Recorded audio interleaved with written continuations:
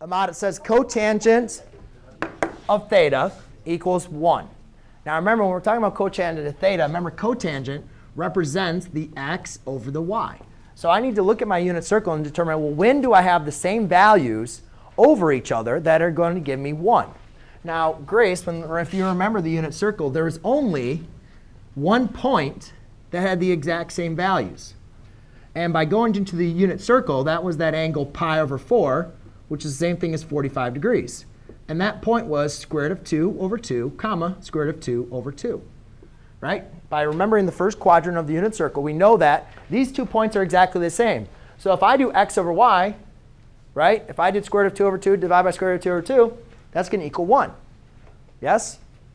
But is that the only time when I have my x over y equals 1? Well, no, that's not, because here I have negative square root of 2 over 2, comma, square root of 2 over 2. That's at 3 pi over 4. Here, at 5 pi over 4, I have negative square root of 2 over 2, comma, negative square root of 2 over 2. And here, at 7 pi over 4, I have square root of 2 over 2, comma, negative square root of 2 over 2. Now, what you guys notice is here, if I did my cotangent of theta, that would equal negative 1, right? Here, cotangent theta would equal negative 1, right? Because if I did my x over my y, one of them's negative, right? And the other's positive.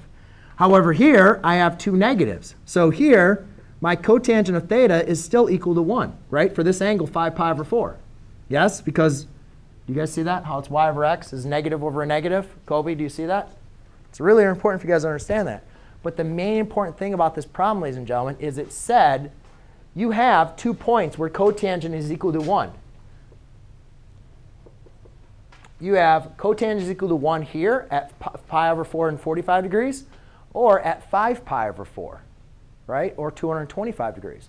But remember that there's a constraint. They say, I only want you to find when the cotangent of theta is equal to 1 when it's between 0 and pi halves. So between 0 and pi halves, remember, was only in the first quadrant.